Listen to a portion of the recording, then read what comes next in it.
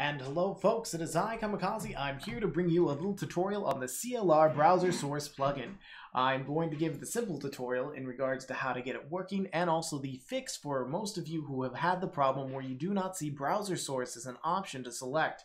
I will make everything simple, quick, and painless. So first of all, we're going to do the stupid thing. Make sure that in regards to the bit of OBS that you're using, not the bit of your Windows, because 64-bit Windows can operate 32-bit programs, but not vice versa. So if you installed a 32-bit version of OBS, you want to use the 32-bit version of this program.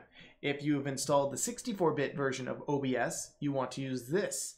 And this works in either the Studio and the Standard. This is the same either way. This just changes from OBS to OBS space Studio / whatever the plugin folder is.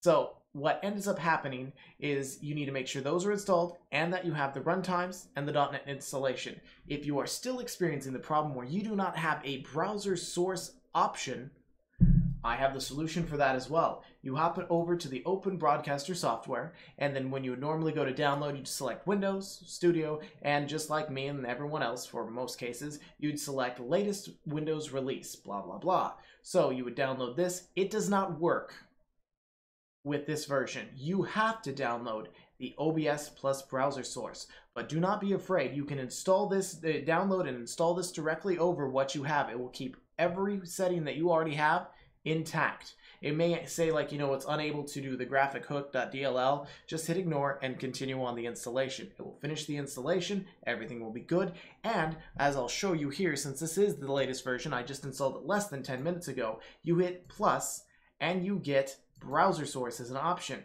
You can create your browser source. You can select whatever end up you choose. Here, I'm going to go to Strexum stream, whatever the hell this is called. Copy URL, because I just started this morning in hopes to get this working. And I've actually not even tested it yet, so you guys are going to be my guinea pig. We're going to select here, paste. We're going to go 1920 by 1080. And we do want the frames at 60 frames per second because I love 60 frames per second. I really do. And then we hit OK. And then now we have the browser source. Boom! There it is. That is now popped up for the browser source. And what I can do here is just remove that display, and there you go. It all works. Everything looks fantastic. Everything is great. This is perfect. So that has hopefully fixed your problem. If not, please leave a comment below, and I will try and fix your problem with this, because I've been working at this for a couple hours and then realized that it was the stupidest thing ever, that I did not have the broadcaster software installed, the OBS and browser source. So go and do that and see if that doesn't fix your problem. If it did, please remember to leave a like.